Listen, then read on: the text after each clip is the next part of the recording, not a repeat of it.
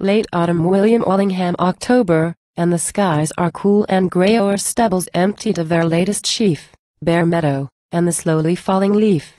The dignity of woods and rich decay accords full well with this majestic grief that clothes our solemn purple hills today, whose afternoon is hushed, and wintry brief only a robin sings from any spray. And night sends up her pale cold moon, and spills white mist around the hollows of the hills, phantoms of further lake. The peasant sees his cot and stockyard, with the homestead trees, landed. But no foolish terror thrills his perfect harvesting. He sleeps at ease,